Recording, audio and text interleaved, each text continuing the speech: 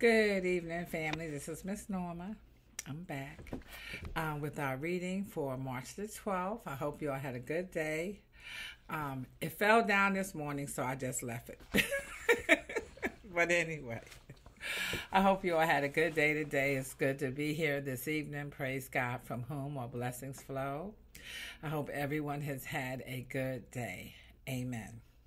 Let us pray. Abba Father, thank you, Lord, for being able to be here once more with my YouTube family, my TikTok family, new people that have stopped by, new people that have left comments, Lord.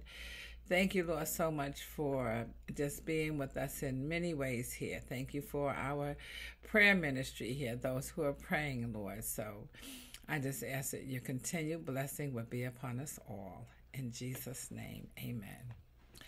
Amen. The reading is for March the 12th and is titled Our Garden. The scripture lesson is Luke chapter 10 and verse 2. Luke 10 and 2, and it reads, "The harvest truly is great, but the laborers are few. Pray ye therefore the Lord of the harvest that he would send forth laborers into his harvest." Amen. Meaning it's work to be done, family. Amen. One summer, I planted a garden, just a small patch in the backyard.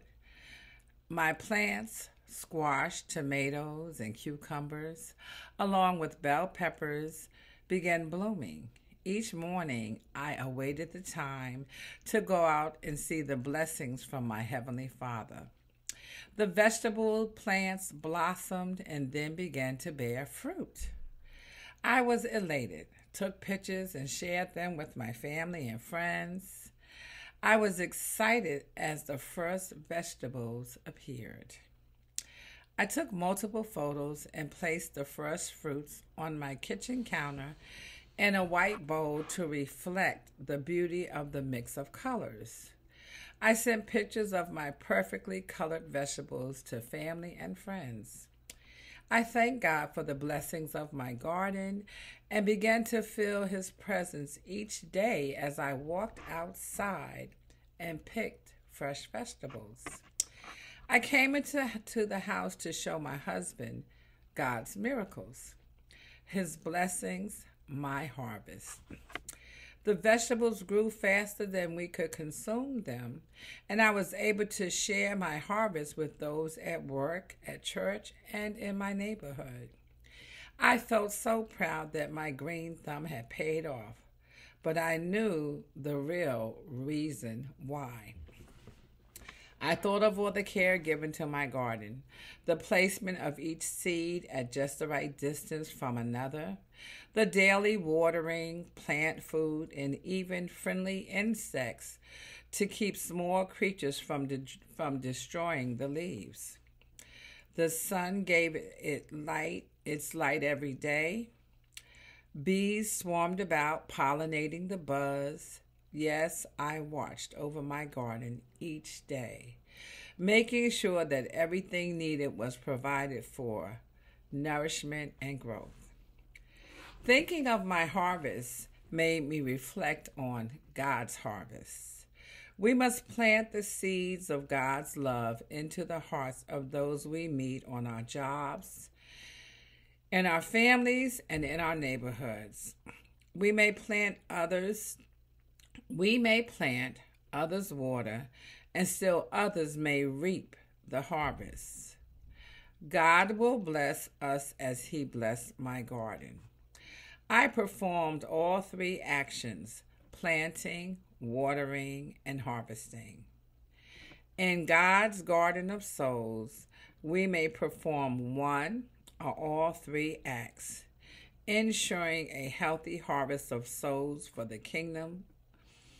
We will know the effects of our care when we enter heaven and view the stars in our crown.